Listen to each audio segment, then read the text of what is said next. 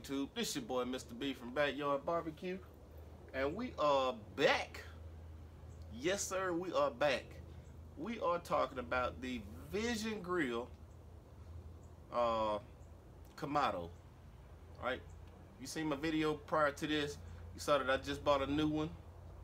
Doing something different. Just want to see what all the hype is with the Kamado ceramic type grills. Like I told you before, man, I'm always switching in and out, man. You never know when you catch me with some different stuff, man. Like I said, I ain't gonna say I put down my Smoky Mountain Weber. Love the product, but passing it on to family members, man. I'm blessed. I'm in a situation where I can sometimes help others out, so passing it on down to my brother, man. He loves the barbecue too, so be looking out for some video compilations with him. He's in another city, but not too far from here, about 3 hours from here. So every now and then I link up with him and do videos too. We're gonna start doing videos every time I see him. So be on the lookout for that coming. Call him T-Bone, ironically, right? So anyway, today's topic on the Kamado grill. So when I first installed the grill, it was, like I said, just like the instruction, it takes about 20 minutes to install. A couple things I noticed, right? Actually, two things. The only issues I had, well, three issues. All right, first one is, let me turn around so you can see it. You see these doggone stickers.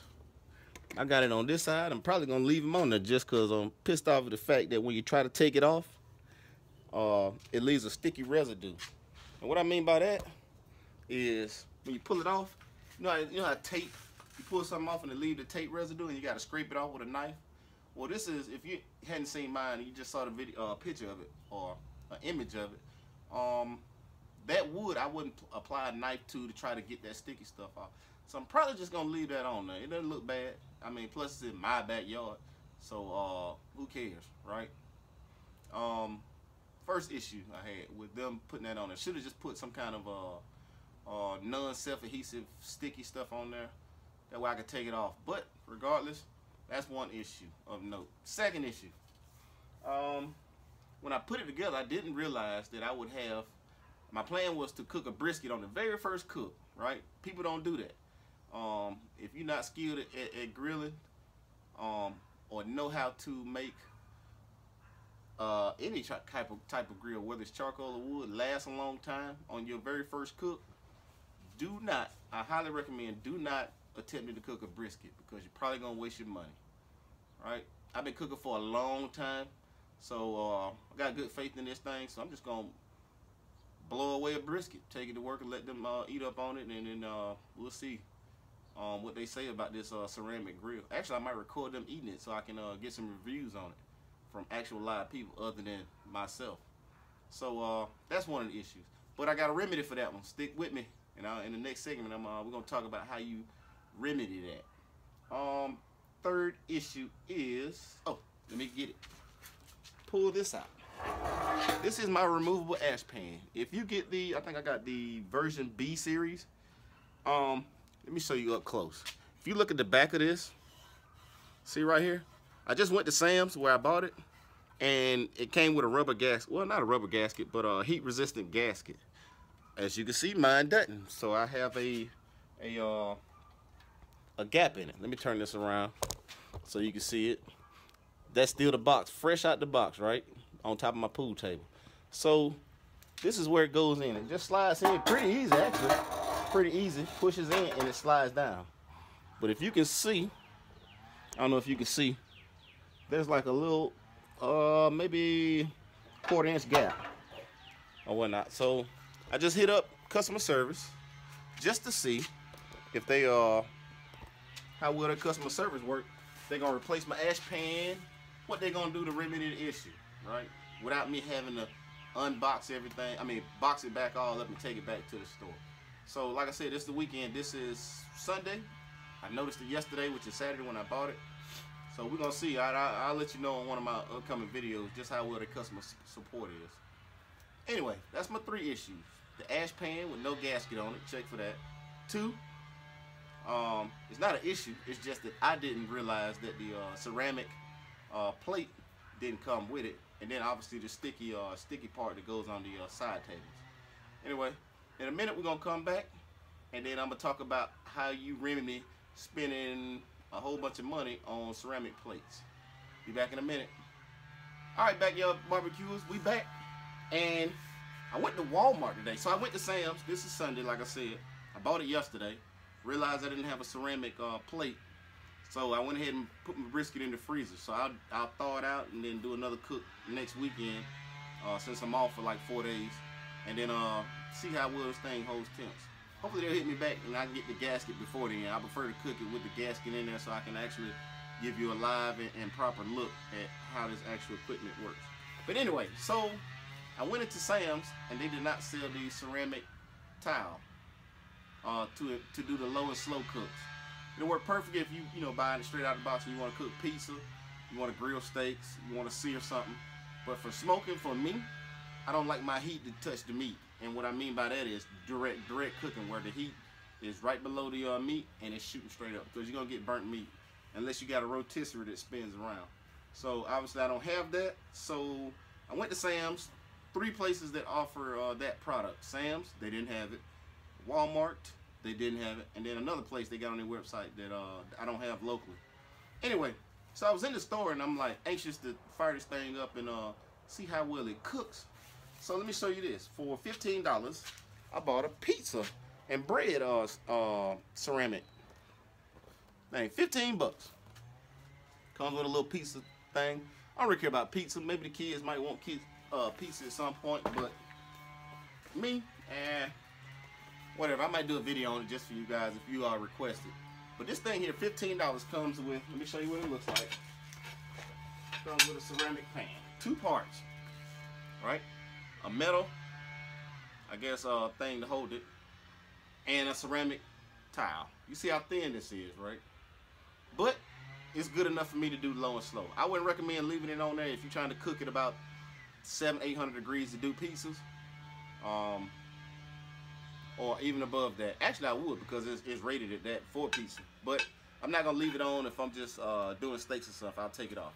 But my thought process was to, in the ceramic bowl, is to turn it upside down and put the plate on there, and it'll be above the ceramic insert that goes in there.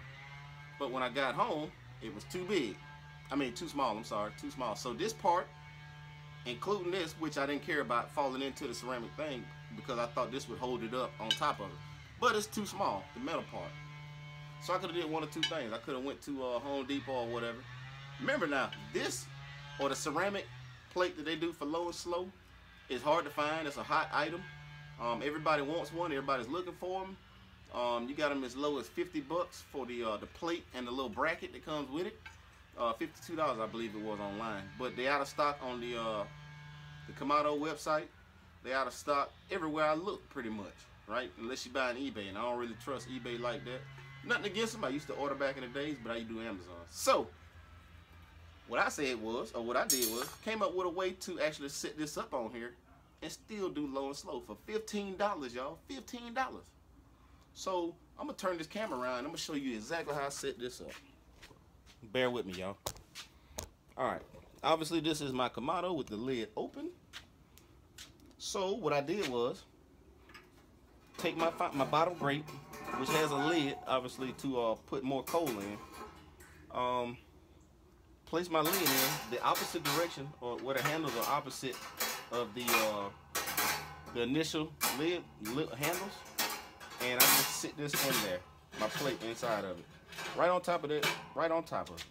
So if I need to remove it or whatever and change, add coal, I can just lift it up with the handles with some fire retardant gloves, and then I can put this over it. So what I do is I center it inside here. So let me give you a quick look. As you can see inside of it, I can center it so that my heat doesn't come directly up on my meat. And what I'll do is put a metal plate in here to catch my drippings and stuff, to keep this all pretty in case I want to cook a piece on there at some point, and go from there. So what I do is I put my meat on the top rack, and this is convenient because it's a quick fix. All I do is tilt it, lift this part up, and bam, it's in there, just like that. Fits in real snug if you center it. Damn, it's in there. So I can still lift it up and move this around my center plate if I want to. And this is in there snug. For $15, y'all. Instead of paying $50-something or $60-something and then spending $75 to express it because you know you want it. And easy day, and my heat still comes around the side and my meat is on top. Low and slow, y'all, is the key. Remember, this is probably not going to get above 250 at most. Worst case scenario when I got my meat on there. Still convenient to lift it up. Do whatever you want right here. Hell, if you want to put a piece of there, you can do it. Or I can lift this out, take this off, and still flip this up and put my coal in there. So that's a quick way, cheap and effective way to low and slow without spending, like I said, an astronomical amount of money. Anyway, thought I'd share it with you guys. Let me turn the camera around real quick and talk for a second, and then I'm gonna let you guys go.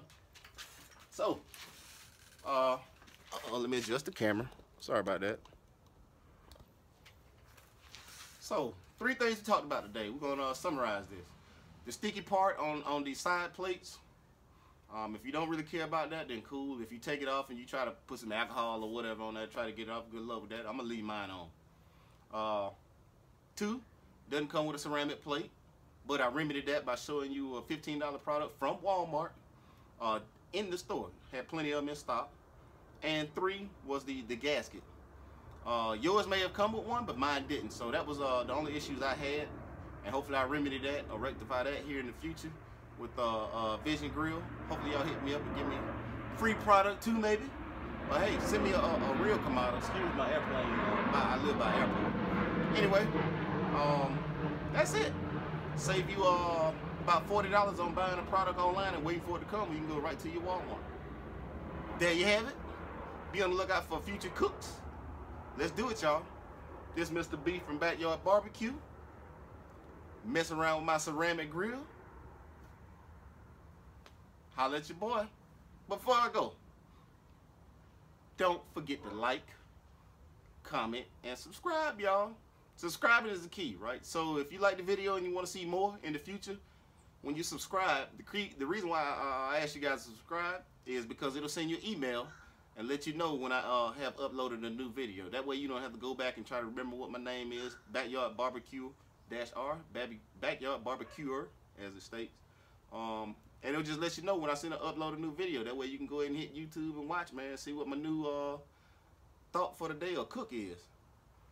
Anyway, that's all I got, y'all. We'll see you in the future. Mess around with ceramic grills.